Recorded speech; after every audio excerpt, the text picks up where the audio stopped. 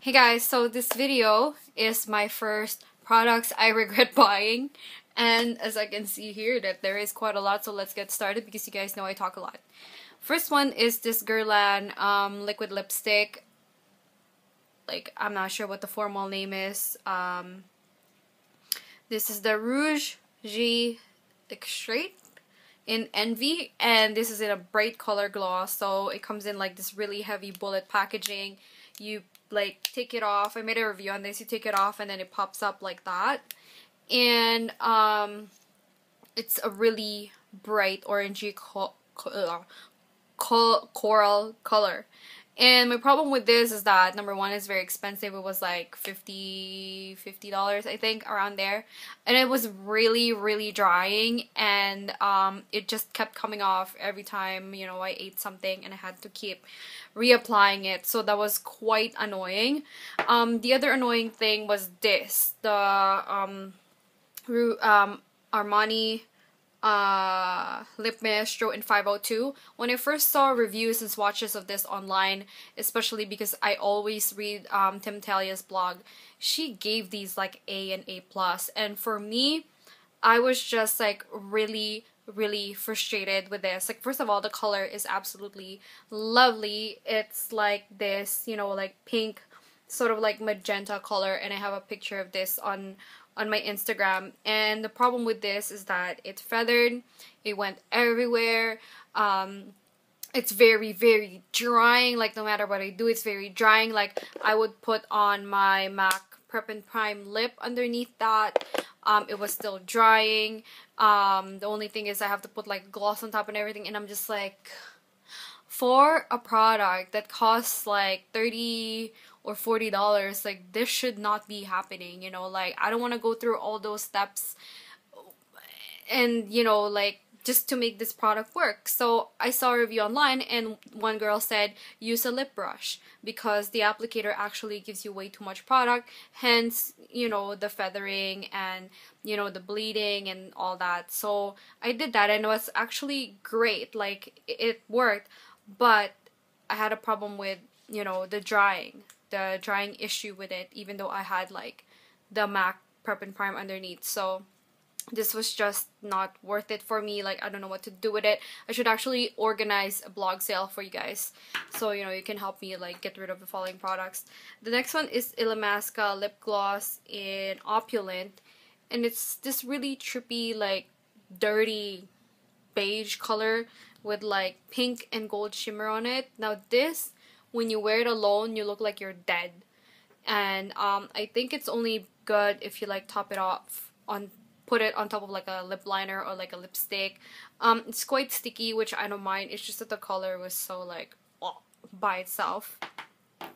And then this one, I think it's like my first Lime Crime purchase. This is Hollygram Carousel gloss, and like, my only problem with this is that there's a lot of like negative review regarding the way, you know, Doe Deer, the creator of Lime Crime, is as a person, as a seller, how she like buys cheap products and then she sells them for a higher price and labeling them as hers, and, you know, shipping out clothes that have like tape on them, and there's evidence all over online, and I just feel so horrible, you know, buying something from her and lemming over things from her. I actually have another lipstick here, and like, you know, I just feel so bad, like, buying something and then finding out, you know, exactly what the type of person she is, and I don't want to support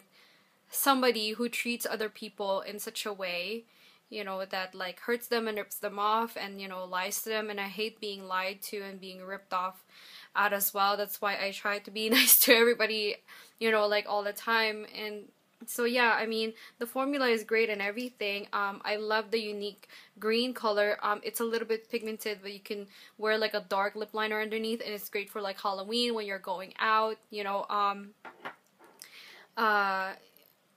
But yeah, that's the only thing that major thing that prevents me from supporting, you know, Lime Crime as a brand and the owner as well. The other one, I recently talked about this, the Chubby Stick Intense Moisturizing Lip Color Balm by Clinique, and I have it in Curviest Caramel. No matter what I do, this is very, very drying. It's one of those like nudie, rosy, pink, brown like colors. I wear this sometimes, but even though it's like humid like today, I would expect that it would work better because there's more moisture in the air. It's not like drying like in the winter, you know, and it's still pretty drying, so I don't like that. And last but not the least, as a product, again, this is by Illamasqua. This is Underworld. And this lipstick is so frustrating. Like, I have it in the gloss form because it came in a set. So I thought, hey, you know what? It's better. It's a better deal. You know, I get more of my money's worth if I buy the gloss form as well. So the gloss form is Boost, which is, oh my god, it's a gorgeous like violet color with like, you know, blue iridescence to it.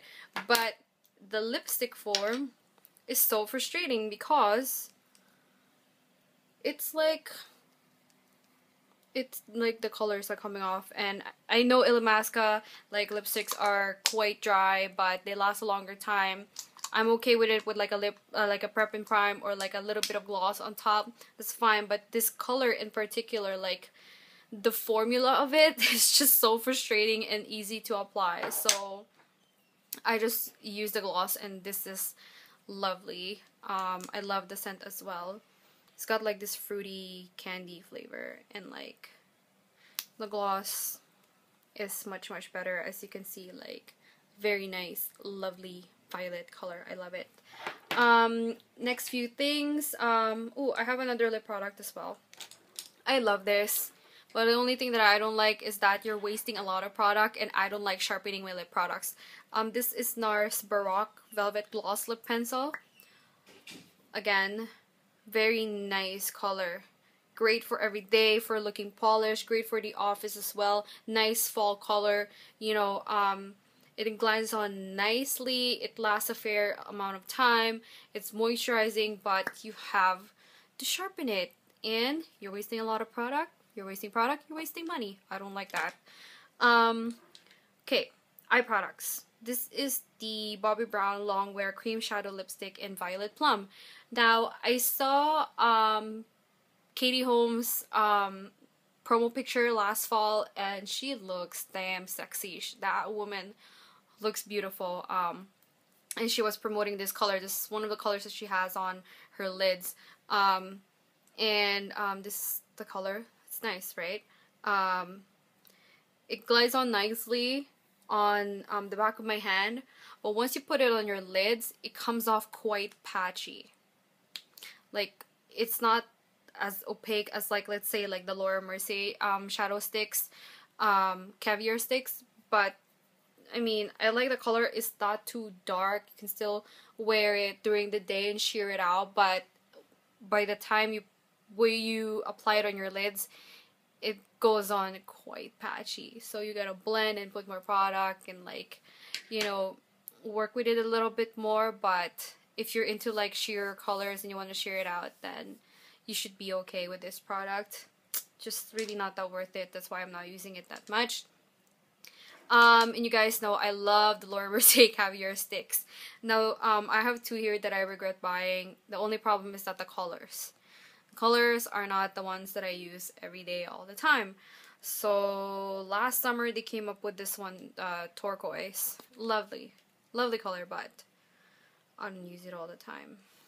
So pigmented, glides on like butter, hard to remove, stays on your lids just like forever, and it doesn't crease.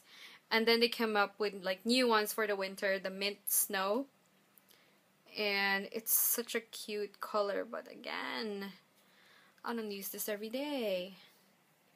You know, I should have gotten like a gold, like a rose gold, or like one of the bronzy colors, or like a highlight color, but I don't know, like, you can sheer it out, right? It'll look nice. Gives you like this like under the sea mermaid sort of like look. And then have this as a liner and you're okay. But it's just not a look that I always gravitate to daily. And then I bought this one, the Urban Decay Cream Shadow. This is long discontinued. I remember finishing Suburbia. That color is like the perfect golden like bronze color, and I use it like every day. So I was like, you know what? I ran out of it. I might as well go and try another color. And this one is in Midnight Rodeo. Woohoo, Rodeo. And again, it comes off quite patchy, not like a solid color. We can see it's like a highlight, sheer highlight color. It goes on quite patchy on the lids, and it's like so frustrating to like use. Like I prefer like their pencil form. Where is it? Where's the pencil form? I can't find it, you guys. This one, the Urban Decay.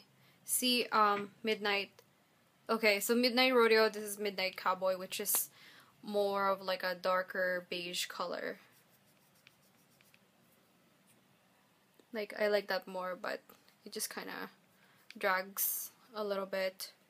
I love it just by itself. So yeah, I regret buying this. I got it off eBay.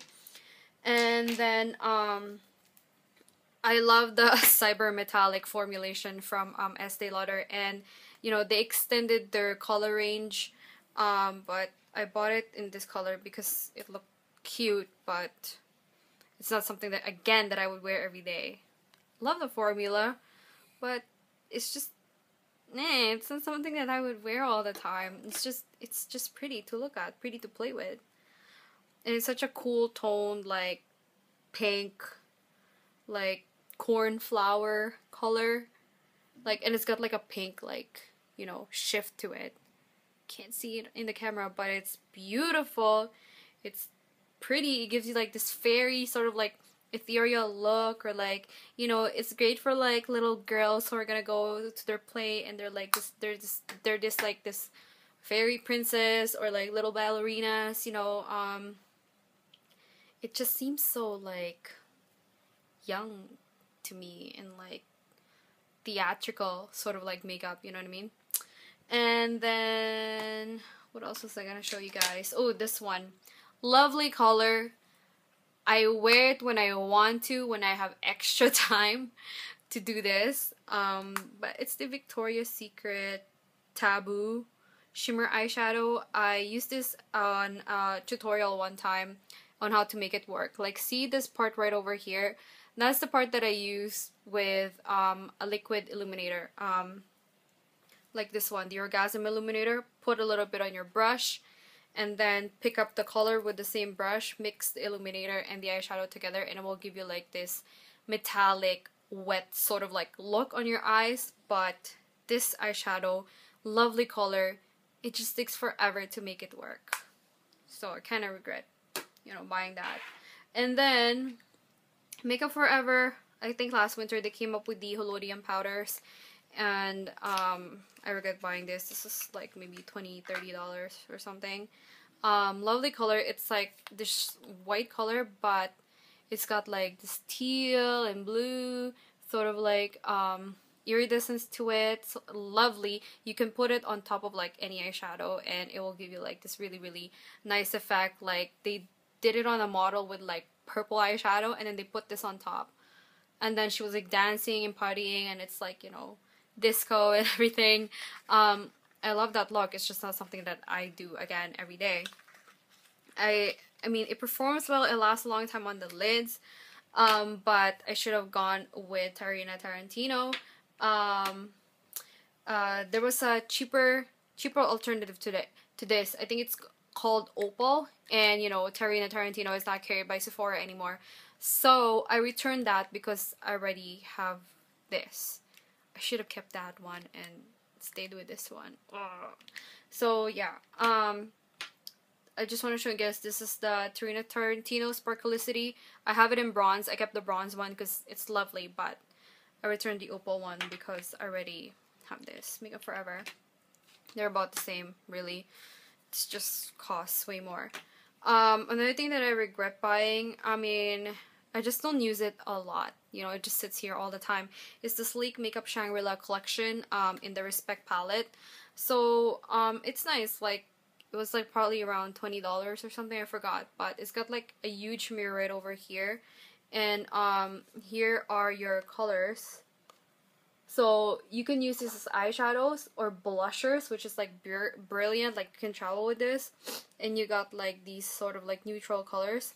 But I don't like how there's like an ivory here and then like a white here. I prefer something that's totally different. Like they can take this off or like take this off and put like another like maybe like a warm brown color.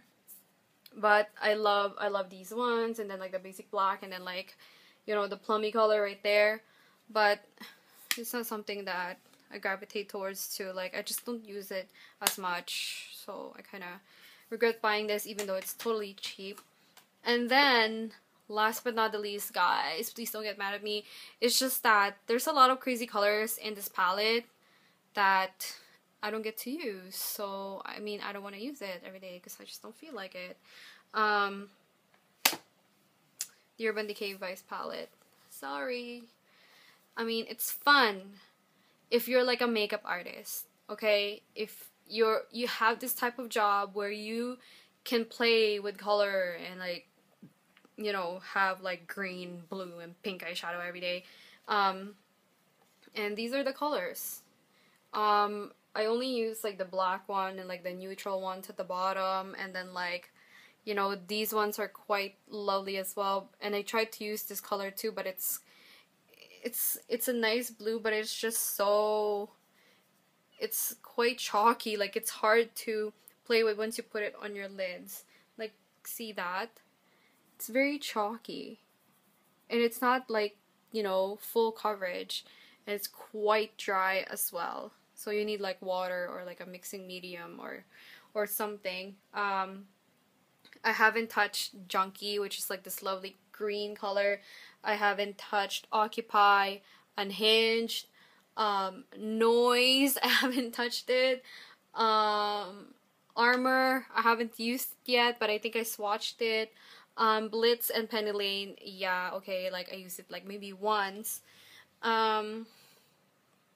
But other than that, like, I'm just like, well, I used this once too. Provocateur, and this on the crease, and then, you know, this on like the outer V, or like, you know, this all over the lid, this on the crease, and then this on the outer V would be nice. I just don't use it every day. Like, I use my MAC shadows more often because most of them are like neutrals. Like, I use my shadow bonbons most of the time. I use my Stila in the No palette most of the time because those are like the boring everyday colors, but that's why we use them all the time, because they are the neutrals that will go with whatever cheek color, skin tone color, lip color that you have, you know. Just saying, it's true.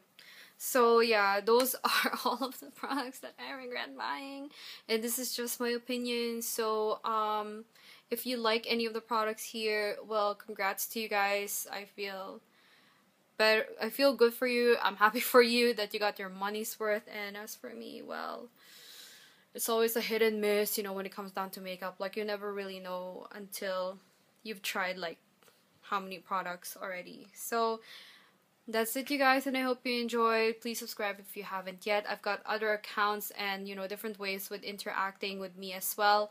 The information is down below, and I will talk to you later.